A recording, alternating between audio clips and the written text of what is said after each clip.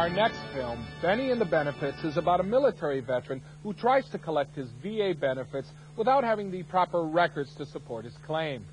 And as you can imagine, he runs into all kinds of trouble. And that's where the storyline runs into trouble, too.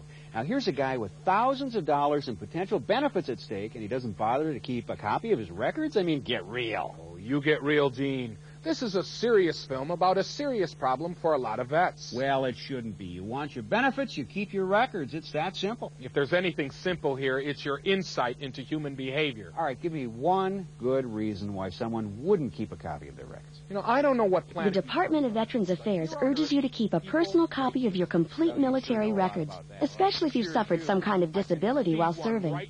And be sure to request a physical before you retire from active duty. It can make receiving VA benefits a lot easier.